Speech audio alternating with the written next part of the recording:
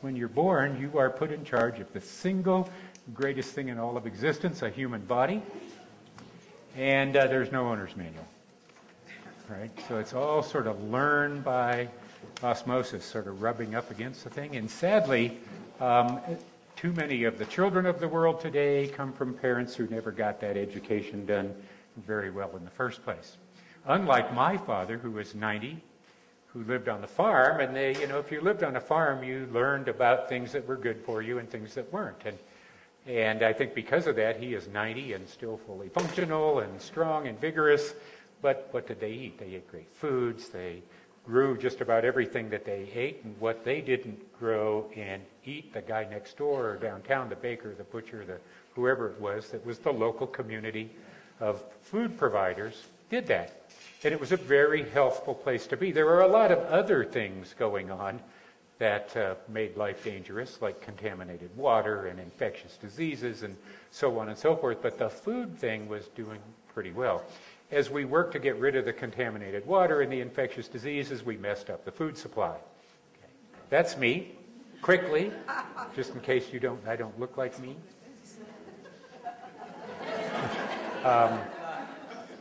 That slide is just for me to remind myself to tell you a little bit about my story. I actually joined Jerry Brassfield and GNLD in 1968. I was a college student. I had been actually grown up in Silicon Valley, gone to school there, became an engineer, worked at NASA on guidance control systems and flight simulators at Moffett Field. We did a really great job getting the Apollo Moon project done, so as a reward I was drafted. Okay, it's a true story. And I went into the Army, and I eventually convinced them to let me go, please.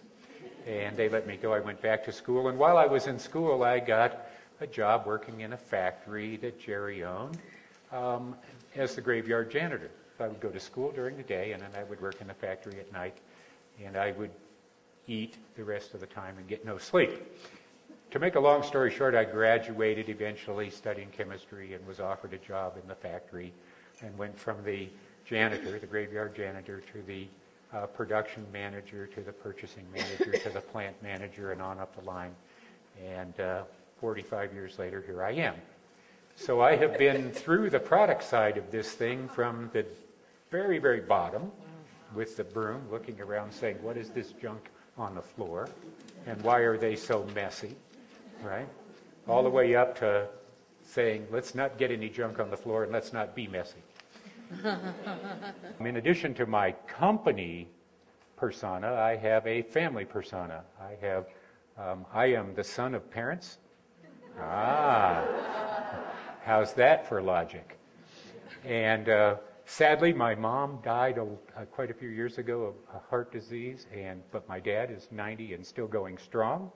Awesome. I can tell you why that happened. My dad grew up on the farm. My mom grew up in the city. My dad grew up on a farm in a time of plenty. My mom grew up in a city in England during the Great Depression where sometimes a potato was what you had for dinner. And that compromised her underlying biochemistry for the rest of her life. Wow. So whereas my dad was healthy as a horse and could still pull a plow, I think, she struggled with that because at a time in her life for a prolonged period of time, her biochemistry was compromised. She couldn't build the strength and vigor and vitality. So when I talk to you about this idea of balance and the importance of nutrition, I talk from a very personal perspective because I saw that in my parents, one who grew up close to the land, who is amazingly vigorous and strong and cognitively alert, and one who grew up away from that in an area of near starvation at times, who always fought battles throughout her life in one form or another and eventually gave up to that battle in her late 60s, which is very young, very young. So that's a little personal thing. I also have one wife, 2 children, and 5 grandchildren, and they are the smartest, happiest, brightest grandchildren you'll ever meet in your whole life. And every morning when they get up, when they come to our house in particular, but when they're in their own homes, they get up, they have their breakfast, and they go to our little green supplement boxes, and they pop them open, and they take out their own specific group of supplements that they consume every day. It's something that they've been trained on since there, right? When they were first born. I'll give you a quick little testimonial. When two of my grandsons were first born, both of them were diagnosed with asthma. But I thought that didn't make any sense. How can they come out of mom and have asthma? So what we found is that they had a lung sensitivity to breathing that was directly related to the content of certain nutrients in their diet. So we put them on Liquivite right away in their little bottles and so on, and started feeding them Liquivite. And shortly after that, those symptoms of neonatal asthma, as they call it, newborn asthma, were gone. And they are not asthmatic today. One's 17, one's 14, 15. He was 15 last week, actually.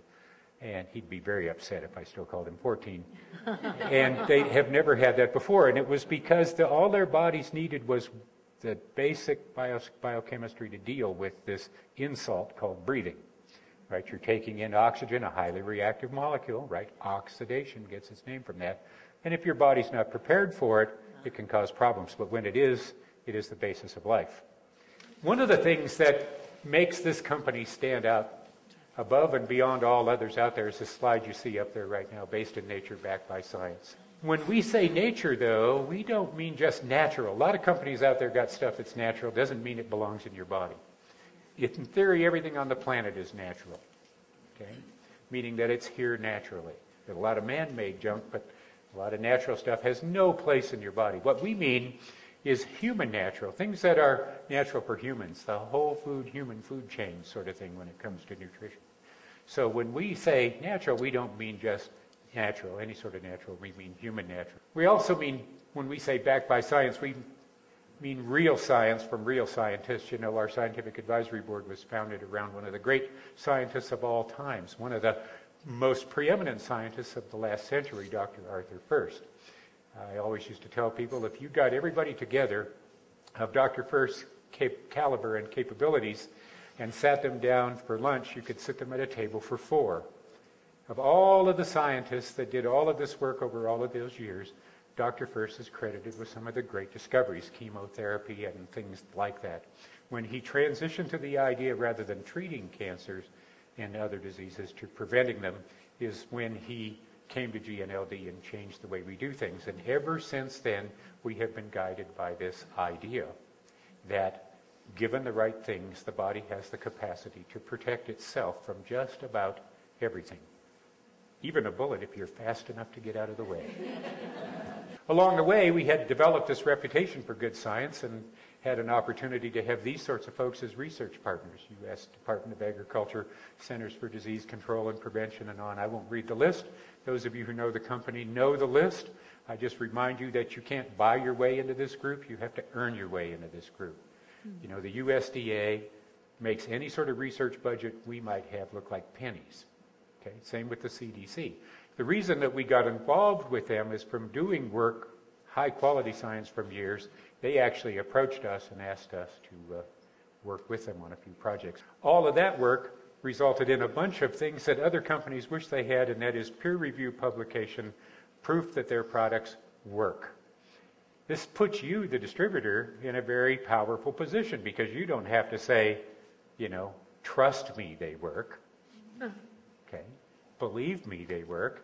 You can say, look, it's right here in the American Journal of Clinical Nutrition or the Journal of the American College of Nutrition or any one of these other journals. I'll talk more about that in a little while, just so you can get a full grasp of what that means. But it's a very powerful position to be in. They don't have to take your word for it. They can take the word of some of the leading researchers in the world. The result of all this is life-changing products. You all know that. I know that. There's a bunch of people out there that need to know that because their lives need to be changed. Okay, they are clinging to health, some of them not very tenaciously, you know, falling off all the time, getting further and further into what we call metabolic debt, trying to deal with the life that they're confronted with. So all of this work, this commitment to nature, human natural, and backed up with science, but not just any science, solid science from real scientists working with the best scientific institutions in the world, published in the most respected peer-reviewed journals in the world, really separate our company from others.